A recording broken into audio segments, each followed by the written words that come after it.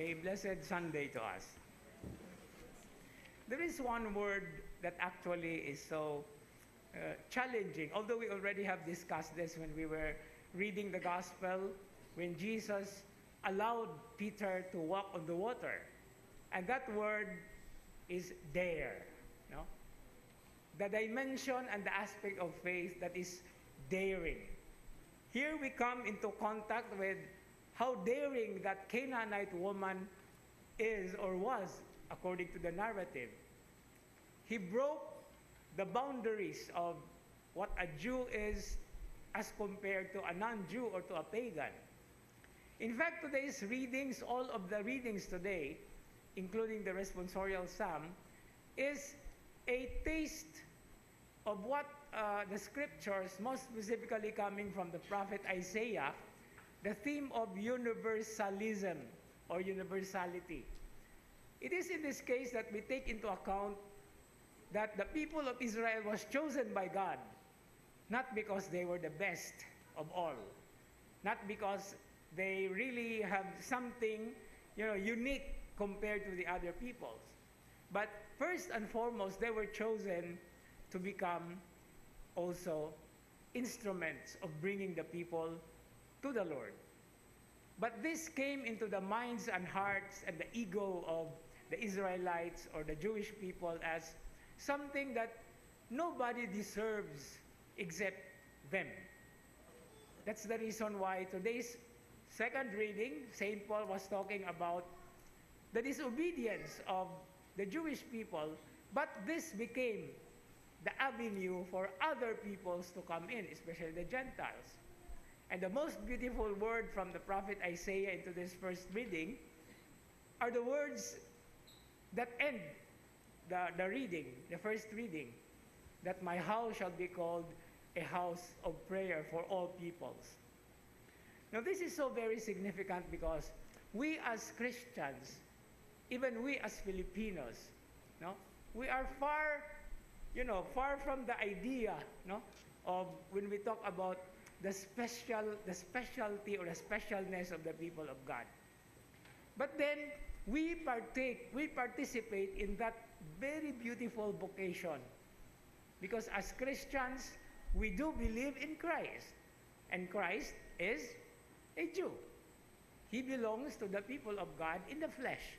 That is actually described by St. Paul also in the same letter, in his same letter to the Romans. Theirs is the Messiah in the flesh.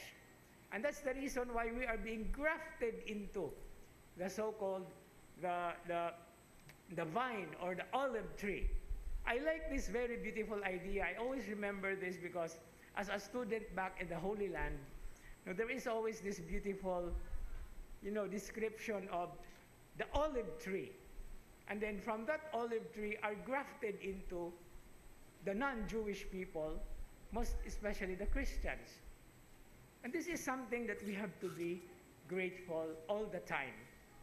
Because God's goodness actually is superfluous. It goes beyond the limits and boundaries that we may consider. Because His love is not just everlasting, as the Psalms would acknowledge, but His love is for all peoples. The only thing is, the other people should also recognize God. But it should not be the reason why we look down at other people. I don't know if you have an experience as a child or parents using this particular paradigm of mas maayo po na siya. Kana bang itandi ta ba? No? And that is the very essence of today's gospel reading. When Jesus acknowledged the woman, "Oh woman, great is your faith." No? What would the Jewish people feel upon hearing Jesus acknowledging a pagan woman, whose faith is great? And they just dissipated the privilege of being the chosen people. But then St. Paul, once again in today's second reading, would say, because of their disobedience, we have been granted mercy, so that through this they will also be given mercy. Now, the beautiful illustration in today's gospel reading is the impression that the woman got from Jesus' words, which was actually an insult. It is not right for the food of the children to be given to the dogs. And here we are only just hearing the word dogs. But according to the Jewish context, dogs is an expression for pagans, the non-Jewish. But then what was the woman's response? Even the dogs can eat from the scraps of the children. Magduwa man ang mga bata, di ba, magkaon? Usahay mo pa man gani hungitan sa mga bata ang iro. No? And this is a very beautiful, touching imagery because we also have undergone, we have experienced something like this. No? Labi na og di taganan sa pagkaon, malipay yung mga iring og iro. No? So diya lamisa ba mapanaog. But then, the strength of the woman's daring really bears a mark because this is something that we need to have.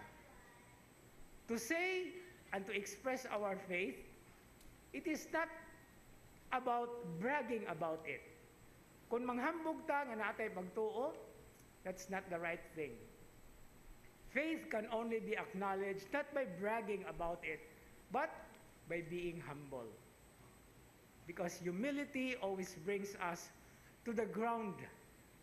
Now, if you study the word humility, it comes from the word humus. And what is humus? That's soil. That's the mud. No? And where were we taken from? Where we were created, we were taken from out of the dust, from out of the soil. And so our faith should also be grounded, be founded on the very source from where we came from. Because by acknowledging without God's blessings, without God's breathe or ruah, we will still be just soil. We will just be simply mud. We will just simply be dust.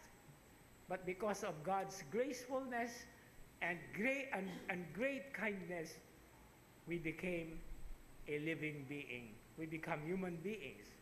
But our human being should be grounded on the fact that it is through this that God's blessing may abound through us. And He has given us the earth as our inheritance to develop. That's why being grounded is always a context of the proper expression of the faith.